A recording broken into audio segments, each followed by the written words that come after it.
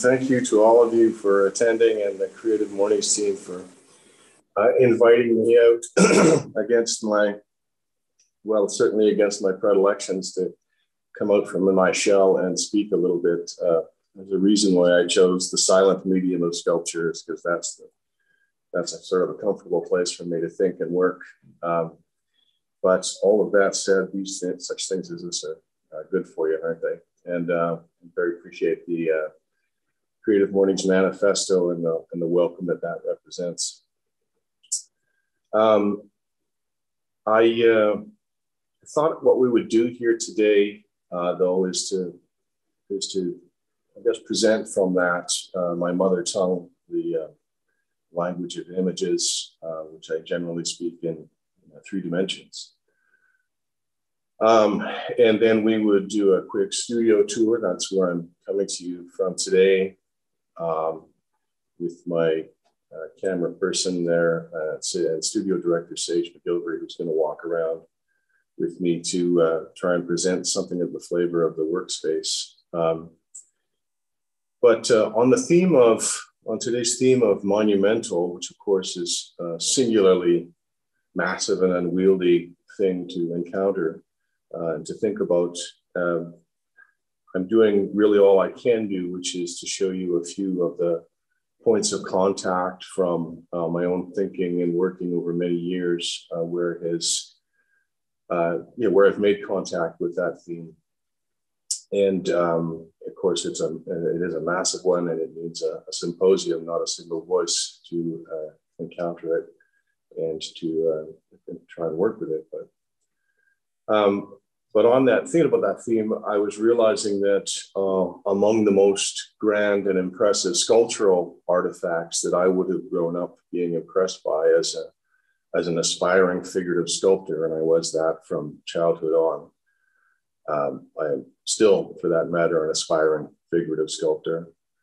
But those artifacts would have been the grand old granite and bronze markers of the British Empire growing up in the colony of Canada. And so before I had ever had eyes or any understanding, let's say, of their role as instruments of colonial power, I just admired them as beautiful sculptures, as amazing artifacts. I guess we're speaking here of that sort of 20th century, vaguely classical to neoclassical imagery of many war memorials, images like that. I remember specifically a grand old equestrian monument that stood in the center of Queen's Park. And again, that is an apolitical view of those things as gorgeous sculptural artifacts. But going forward, say 20 years from that child's eye view, I ended up at the Ontario College of Art, studying under, and I guess further to this theme, some of my artistic ancestors through OCA, where I was instructed by an old fellow called Bill Clemens, who had been a student of Emmanuel Hahn. Emmanuel Hahn had been the great German-Canadian sculptor that designed all of our Canadian currency, our coins. And further on back to Walter Allward, with whom he had worked, who was, of course, the architect, designer, sculptor who designed and built the Canadian War Memorial at Vimy. So under the banner of Monument, those seemed like interesting references to make for our conversation today. But the other thing that I was being informed about at the Ontario College of Art in mid-1980s, and I guess I should be articulating here for the purpose of good visual continuity that we should be into the slides that I've presented. So that first little ramble was meant to be under this image. Under the second slide, a piece called Mass and Memory. I wanted to frame these thoughts, which is that I was just finishing up that last thought, which was OCA in mid-90s. I was really also being instructed that, yeah, you might want to do this kind of work, but the figure as a mode of contemporary art making is an extinct, it's a dead sea. It's gone dry. There's nothing there. There's nothing to work with. It's irrelevant. And that you know, its extinction had to be taken seriously. What I was doing, I was already pretty impassioned about doing what I was doing, and I was still in my 20s, so I knew more than everybody else. So I carried on doing what I was doing. So mid-90s, early 90s come along, and I'm having this conversation about these figures and these plinths, which, you know, has resonance to the two motifs I've articulated to you so far about the monument and the state of figuration. And I'm having this conversation with my great friend and art guru, Bruce Van Slyke, about the elemental syntax of the monument, what's going on there. And there's this articulation that human beings will gather at a site that is an intersection, a confluence, a place of a historical happening. And they will mark out a square on the ground and say, this site has this particular meaning, and here in this place we will erect a cultural memorial artifact that will demarcate and fix this idea, this memory into this place. And so if you take that, and there's articulation also of how that goes not only to the political, but in fact, it's almost a ritual and sacred observance that if you strip all else away, this marking of place has those sort of cultural dynamics to it. So that sacred square drawn in the earth, if you extrude it upward, becomes the sculptural plinth. As articulated here in this piece, Mass in Memory by a Simple Cardboard Box. And so there is this, to think out loud about the syntax here, what the plinth does, it's this sort of ancient cunning technology by which your image, your icon, your emblem will, I've got a computer screen and paper notes and an analog watch going, by which your artifact will achieve a transmogrification of value in the eyes of any who look upon it. So there stands this plinth raised up from the sacred square, mediating between ground and sky. That is between the register of the realms mundane and mythic. And this plinth is the main engine of the monument, and it doesn't matter what you put up there. Man, woman, or beast, monarch, guardian, idol, angel, pop icon, sports legend, it doesn't matter. Whatever you put up there through the alchemy of the plinth will be a thing beatified in the brain of the beholder. And so there's these three key players in the syntax of monument: the ground, the plinth, and the figure.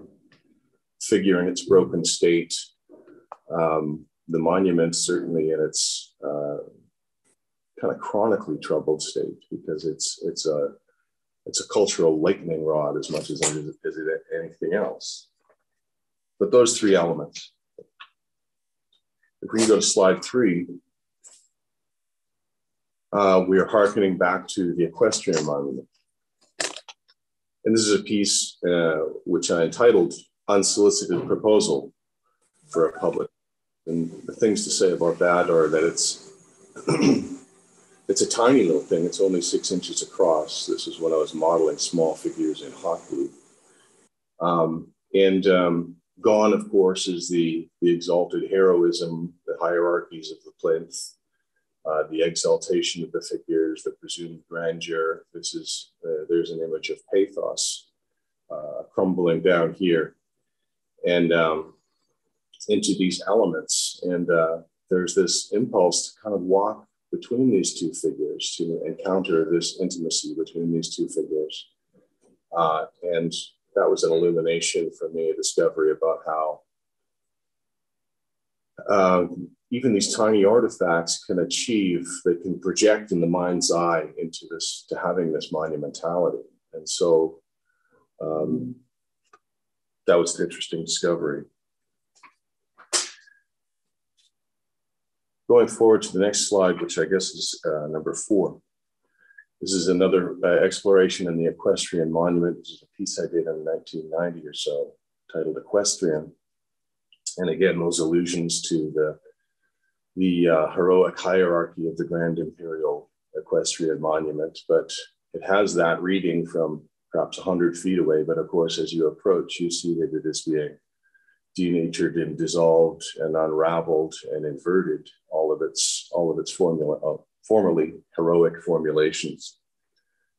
And there is within all of those dynamics, of course, this is also me learning the language of figures in space. There is this reshuffling of our empathies and of our expectations.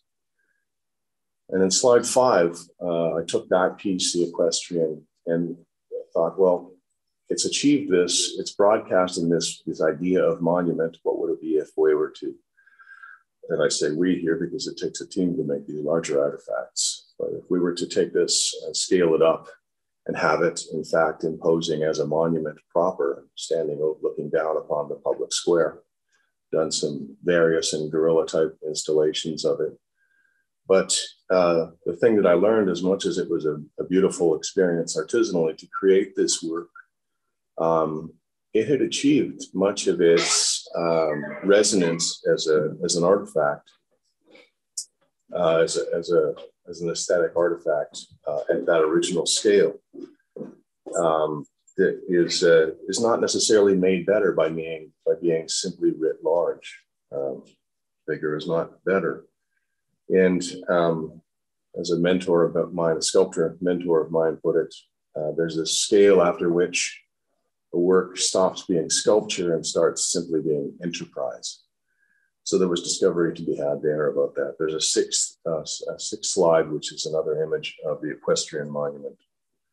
And I make these pieces with my team, and we talk about these things in the making of them, because there's this philosophical attachment to the artisanal mode of creating these images.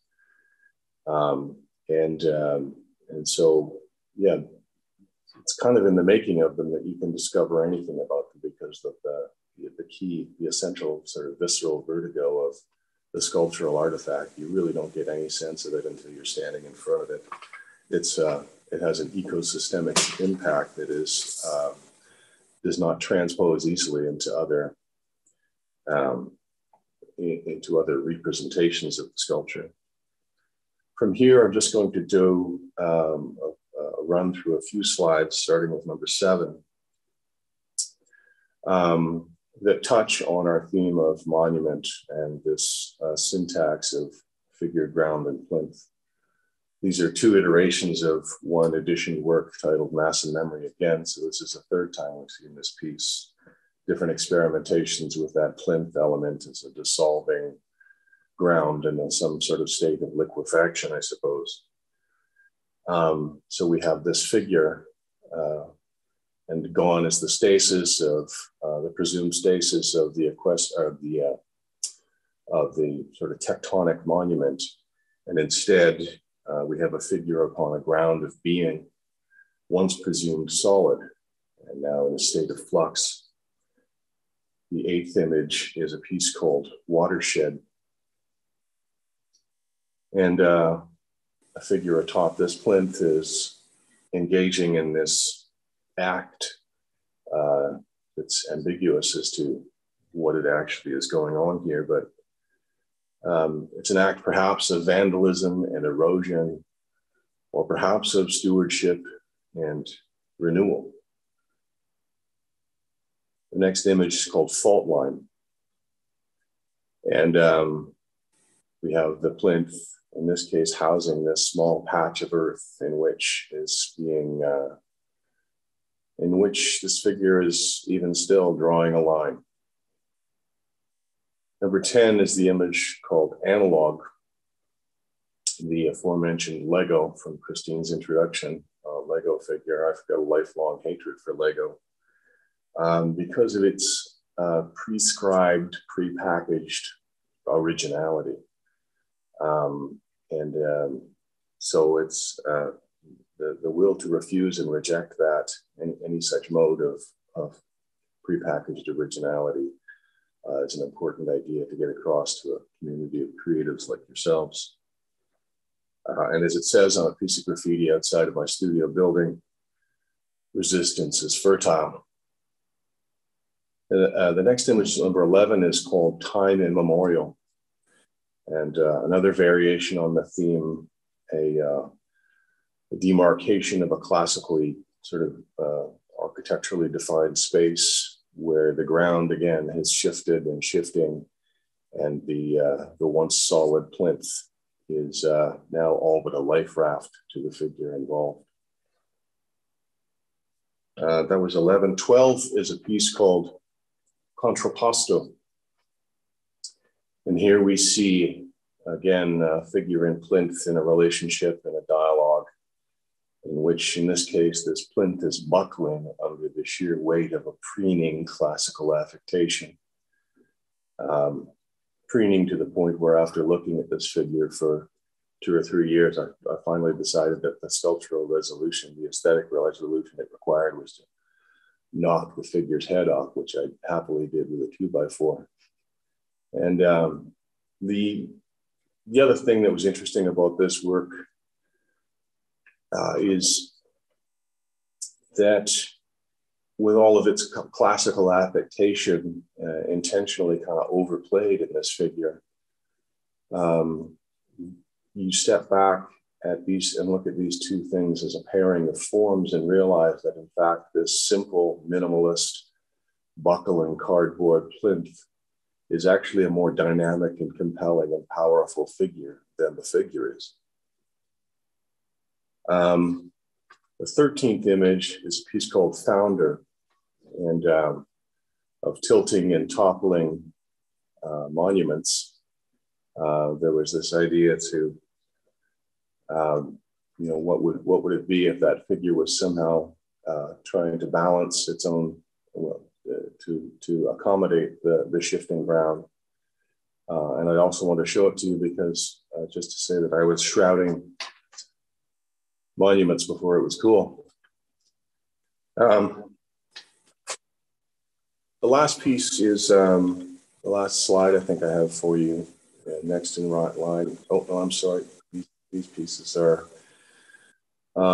Earthbound. Yeah, thank you. That's the correct image. This Earthbound series really is this inversion at the site of the sacred square where instead of exalting up above the ground, perhaps above the natural order of things, these figures are in open collusion with the earth. And finally, I'm just realizing I forgot to, with the next image, there is a whole series in my work of these suspended figures where they are up in the, sort of suspended up in the void. And these things also, it's noteworthy, further to some other stuff I was saying there, to say it's interesting to note that they achieve a kind of a monumentality very quickly in the mind's eye because of their suspended status. They evade and they're slippery with regard to the human scale. The last image is called Interval. And we're going to go through the gallery and see this piece as well. But I made this thing 22 years ago, and in some ways it was my reason for coming to speak to you this morning. Is I thought, well, this will be an opportunity for me to get clear my thoughts on what the hell this piece is about after looking at it for decades. You try as an artist occasionally to pin these things down. And so to that end, I wrote this statement on the work, which is, Interval is a sculptural disruption of the archaic equestrian hero. The cloning of the rider and mount is a disorienting feedback loop from which it does not recover. And to erect such a monument before the collective eye of a dissolving public is to make visible by cold estrangement the current that flows ceaselessly between the cultural anode and cathode of myth and power. Of course, having written that, I only feel that now I've got one more thing to figure out about this piece. But there is a strangeness to the work. There's an uncanniness to it. It's classical without any romanticism. It hovers somewhere between the Gothic and the classical. It feels to me like it is a kind of a zombified iteration of the mythical, that is to say, a realm in which we neither disbelieve nor believe.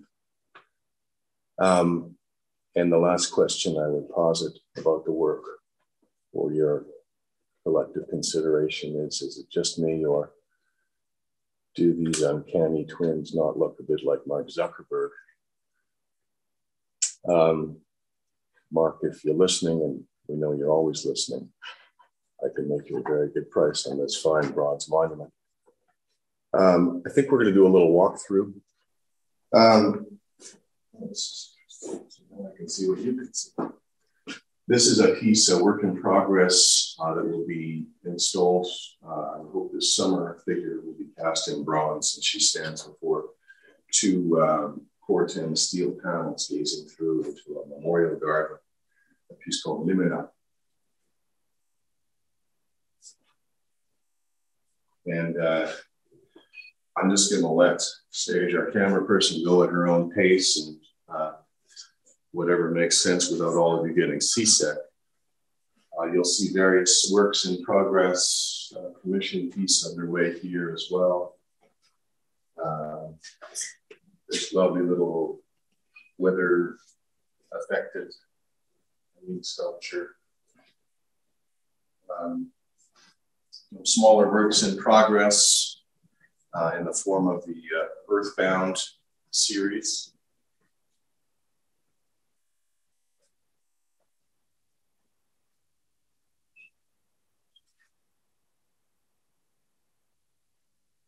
And over this way, you'll see the metal fabrication area.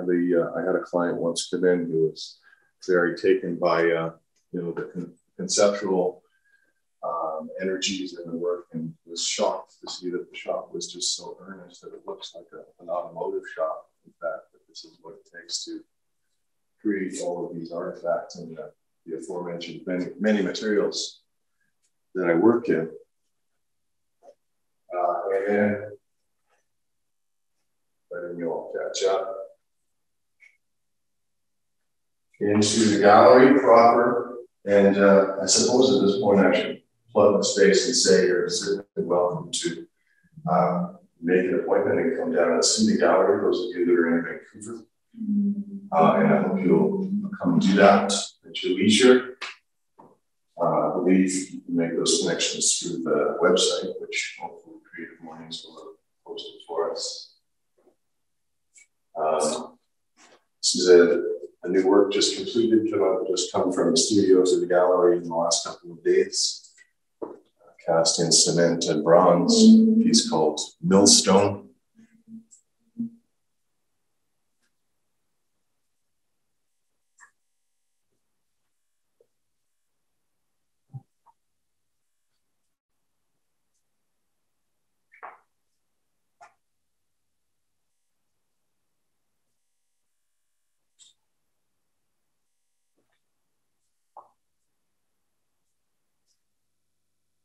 And piece we just visited called Interval.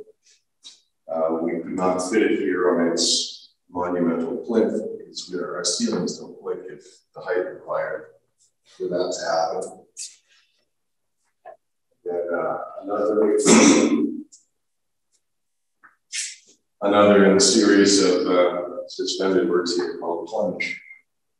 And there's always this great joyous shout goes up when we get to hang these things in the gallery, because all of a sudden we see these amazing dynamics of their shadows and how those play, which is not always anticipated.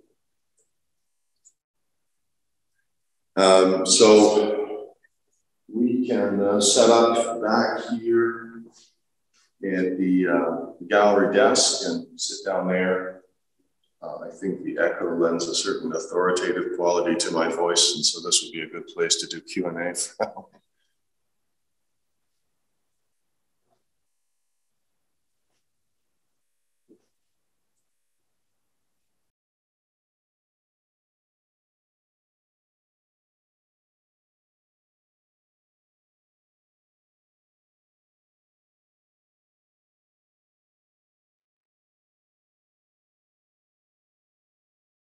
That's wonderful. Thank you so much, David. That was your studio is incredible. I know a few folks were asking in the comments, where is that gallery accessible to the public? Are we able to go around? Where is the gallery?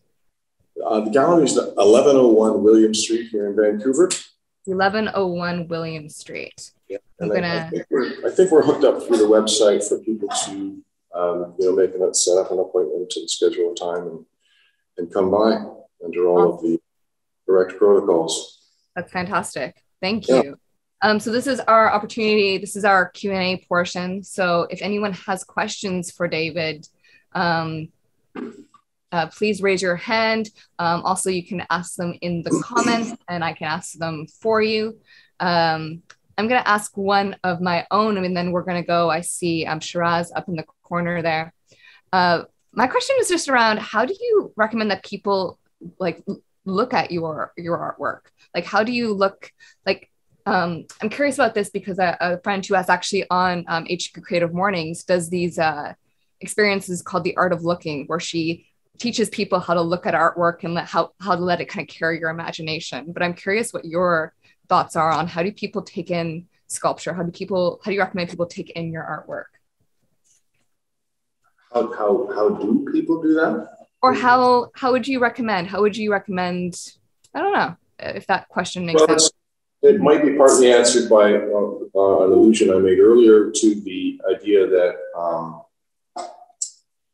I guess actually, part of the reason that I maintain a gallery here is that this is, it's a visual, spatial. Right, I'm supposed to be looking there. It's a visual, spatial, but also visceral experience encountering a work of sculpture. They don't, I maintain a website and we communicate the works digitally to people and on all of those good things so that, those can do what they can do. But I maintain this gallery space because it's just vital to have the experience of standing in front of these things. It's also, I suppose, it's also the great flaw in my business plan is that these things don't transpose easily to, digital transportation or communication and so many of the modes. This is archaic, real world, real time, spatial, space requiring idiom. It's got to be in person, I think. Yeah. I saw somebody asking about whether or not they were allowed. I think they were feeling jealous of the way you were interacting with the sculptures and were wondering if they were allowed to touch the sculptures if they were to visit your gallery. Yes, under highly controlled circumstances. Another question we have from Dorothy Q is about whether or not the sculptures are cast. They're not. They are cast. I think she means like, do you pour it? How do you make the sculptures? Yeah, so I am using sort of those traditional old methods of modeling figures in clay, and the original could be clay or any number of different things. At which point the bread and butter of the studio, the survival of it, is based on producing the work in additions. And so that means mold making that produces waxes, that produces bronzes. So in that sort of thousands of years old tradition, mode means of transposing a work from its original form into often bronze, not always. But getting into the foundry casting side of things would be sort of the analogous thing would be a writer getting into the business of publishing. Sort of don't do a whole other industry. So the studio has relationships with various kinds of casting and foundry facilities of different scales for different requirements, and set up a relationship there. And then what I do, unlike many other sculpture studios, is that we get sort of the works are cast in a rough state only, and all of the assembly and refinishing and bringing sort of revitalization of the work from that through the fires of the casting process. Bringing the works back to life all happens here in my own studio under my eye. Very cool. Wow. Thank you for that additional clarification around that. Shiraz, what was your question? Yeah, hi. My question is, how do you determine the size of the sculpture? Because I find I love totem poles, but I can't look at it. It's too high. Or any other, Churchill statues. How do the people determine the size? And what is the difference between a female who sculptures and male who sculptures? Is there any difference in terms of what they make and you, or male in general? So 2 questions, gender difference, and yeah. Thank you. Thanks. Determining of the size of the work, I suppose, is really utterly just about the context of the piece. But as I said, very often these diminutive little pieces that I'm working on, they project into a monumentality, and that's partly by way of these the construction and contrivance and outward growth of these tectonic and formal elements around that nucleus of the figure. So size is not as important as scale from a sculptor's eye, and that's all about contextual relationality.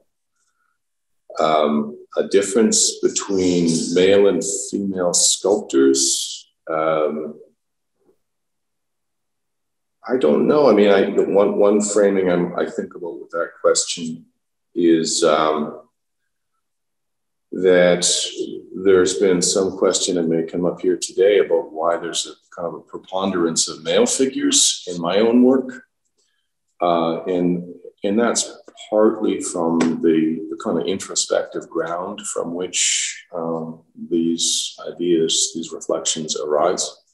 And so there's an expedience to that. And so, very often we frame our little facet of the human condition in terms and forms that are familiar to us.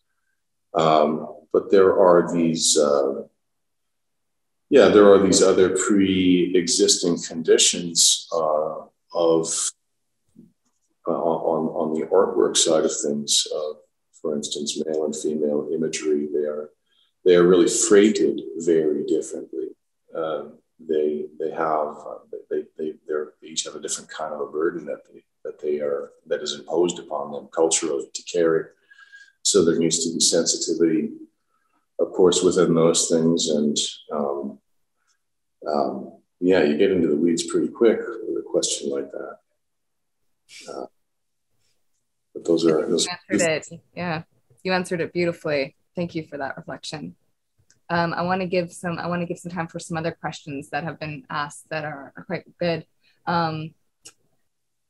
What is the greatest challenge for you about your work, and what is your greatest benefit and joy? And that comes from Lise. I think I pronounced her name correctly. The greatest benefit and joy, and the greatest challenge. And we can spotlight Lise too. If Lise wants to come on, if she wants to add more context to that question. Hi, Lise. Pardon me. Still getting over something myself.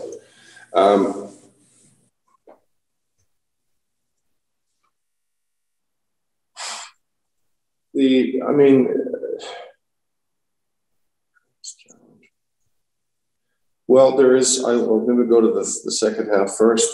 Some of the greatest joy in the work are the unexpected, the unintended, I have this word about my work, which is that the work has better ideas than I do. And that points to this experience of stepping into the studio and steeping myself in all of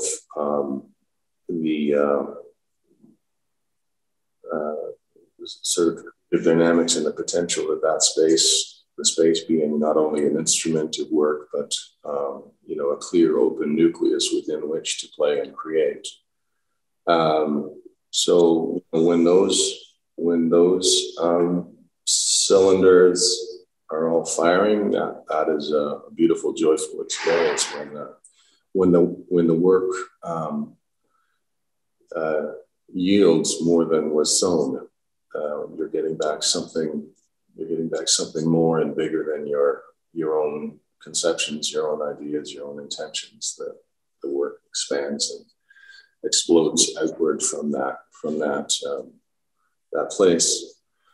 Among the greatest challenges, I suppose there are. I don't know how many would identify with this, but I'm one of those creative types for whom the cycles of the creative joy.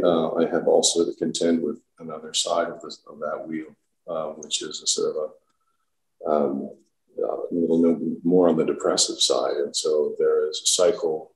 I guess quite common to artists that is at seasons.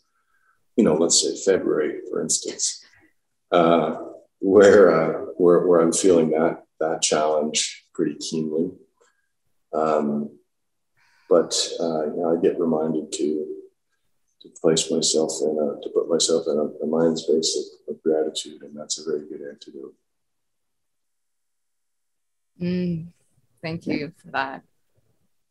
Yeah, I wonder if depression or those experiences is something that is common to many of us right now during this. Yeah. Yeah. Of course, yeah, it's been a deranging time. I think we have a few more questions, and we're also nearing our end, but I believe there's two more. It looks like Alicia, her video is off, but here's her question.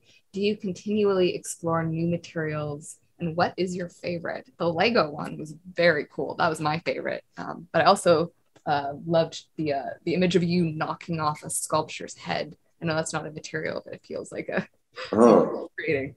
But what's your favorite material to work with? I'm not sure that, I guess my mother tongue, as I said, is working in clay. That's what I was doing from childhood on pretty obsessively. And that's where, some works of absolute staggering genius have been created. If you ever get a chance to see, the portraits of Isamu Noguchi or the terracotta studies of, everybody knows Michelangelo's marbles, but his works in terracotta are stunning and breathtaking things, near sacred objects. But I have I guess I have a kind of a love of working.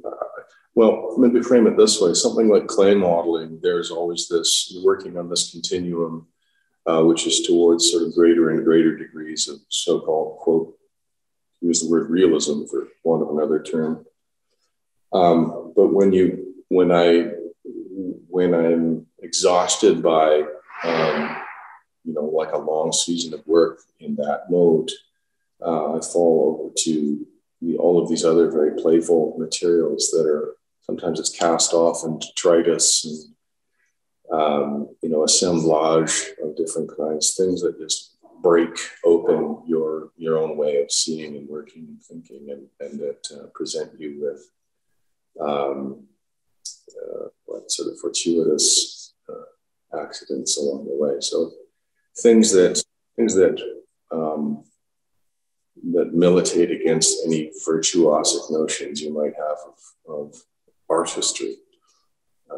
So, which is why you can see things all the way from, as I said, the kind of neoclassical affectations of a piece like Contrapposto, which is, working at the coalface of that whole aesthetic, to something like these contorted Lego pieces, which they are sort of, the one gets I guess maybe they're kind of co-informed each by the other.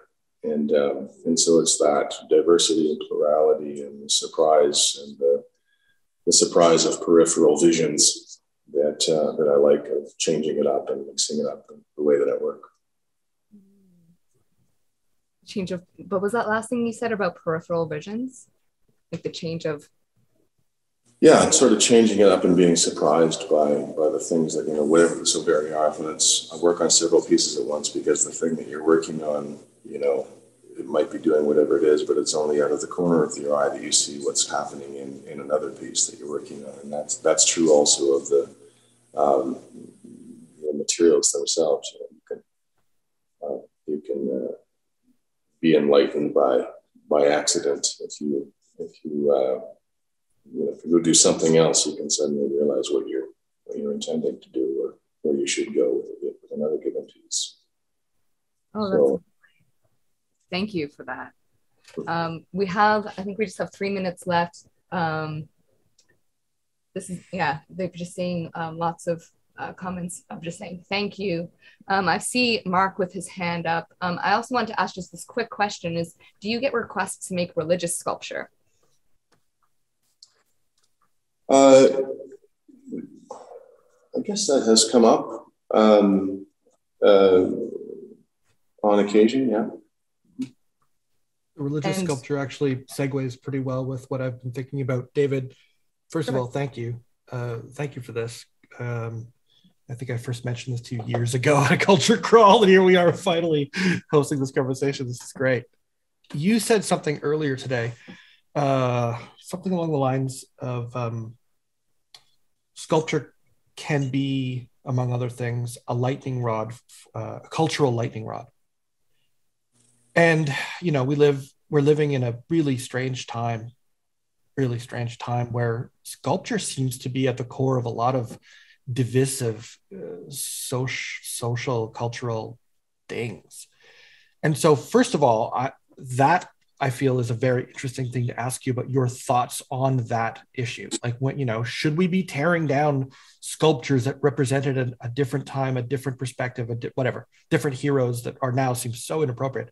But really more pointedly, have you ever been? I've never heard any David Robinson controversy, but have your sculptures, because you embed story and meaning in multiple layers in a lot of your work.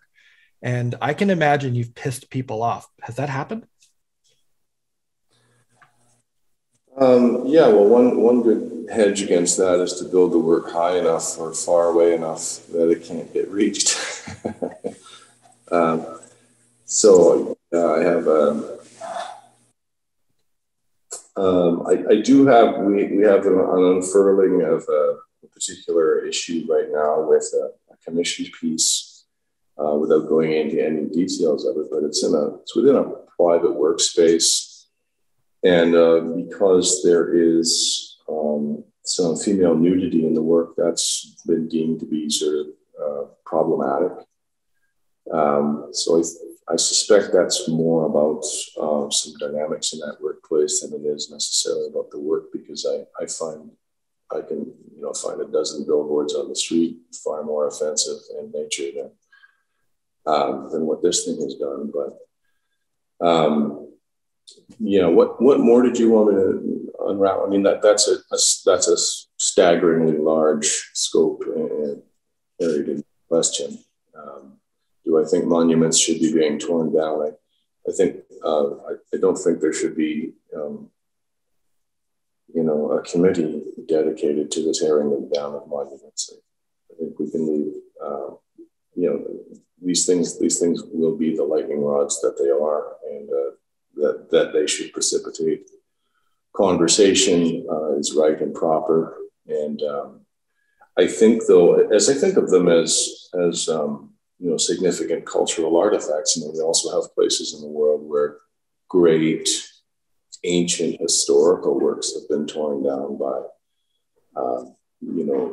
various religious sects, and we in the West look very disapprovingly on that.